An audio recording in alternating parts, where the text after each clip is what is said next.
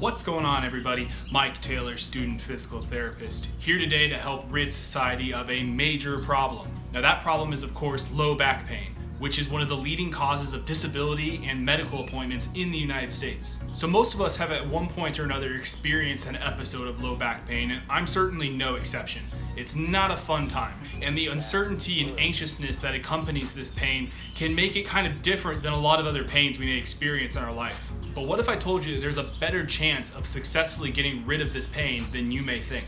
What I'm going to do today is I'm going to tell you what you can do if you're experiencing low back pain after doing something like lifting weights, doing chores, getting in and out of your car. It's my hope that by following the tips and information outlined in this video that you can get back to doing the activities you love sooner rather than later without pain.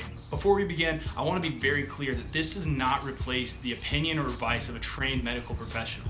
What I'm presenting in this video is merely a shift in perspective that you can utilize to help reframe your current status and your future prognosis based on evidence. So without further ado, here are the steps that you should follow next time you experience an acute episode of low back pain. The first step, stay calm. You are not broken. You are not even dysfunctional. And I would really recommend trying to detach yourself from using these types of phrases and expressions because words have meaning. Even though you may mean it in a joking sort of way, our perception can quickly become reality. Instead, I invite you to consider the following facts. Your spine is extremely strong and absolutely capable of withstanding the normal stresses that average humans place upon it. For all of you weightlifters out there, your spine adapts to stress just like the rest of your body does. Your spine is not weak and you are not fragile.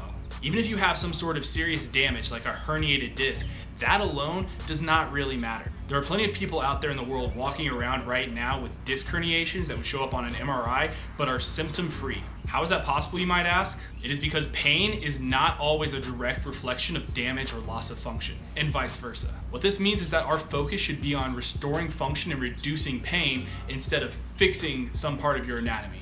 Additionally, discs resorb and heal over time anyway, just like any other tissue in your body. Speaking of other tissues in your body, your low back has all kinds of structures such as joints, disc, and muscle that are all innervated. And what this means is that there are a lot of potential pain generators in this area, and it can be very difficult and probably a futile effort to try to identify the root cause of your very general low back pain. Your body can be very tricky at making one thing feel like another, and at the end of the day, it's important to remember that the important thing is that we are reducing pain and restoring function, not treating anatomy.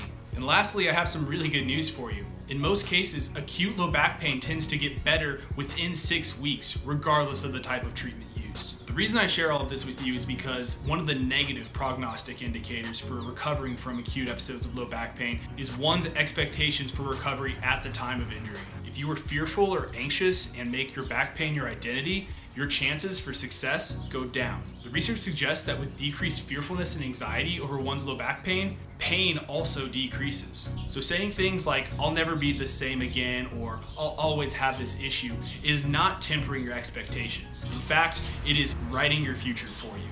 You have control. So in summary, the first and most important thing that you can do is just not freak out.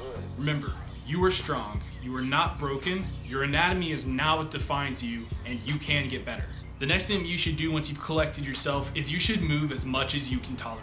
Now this may seem counterintuitive, but exercise and gentle movement has actually been shown to help decrease pain, whereas going home and laying on the couch binging Netflix for a week is associated with poor outcomes in general. It's important to know that there's a difference between relative rest and total rest. While high impact and stressful activities may need to take a back seat for a little while, gentle movements that actually target the area that's painful are good. This is likely due to a combination of factors, some physiological and some psychological, but the main one that I want to drive home is that continuing to move in spite of pain helps to reduce fearfulness and anxiety. It gives you the clear evidence you need to tell yourself, hey, I'm not broken, I'm gonna be okay.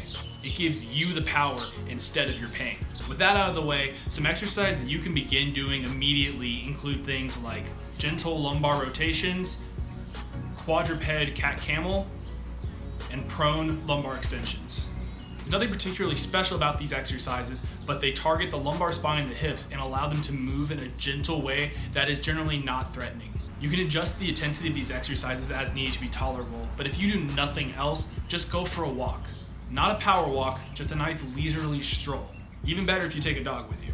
You should perform these exercises daily, up to 3 times per day, and as you note your pain decreasing and your function increasing, you should progress the exercises to be more like the things that you were doing before the injury and pain happened in the first place. There are many ways to skin a cat, and everybody's way forward is going to be slightly different. But it's my hope that with the principles outlined in this video, you can take a step back, reframe your pain and your current functional status, make a plan, and get back to doing the things that you love. Above all else, just remember, you are not your low back pain.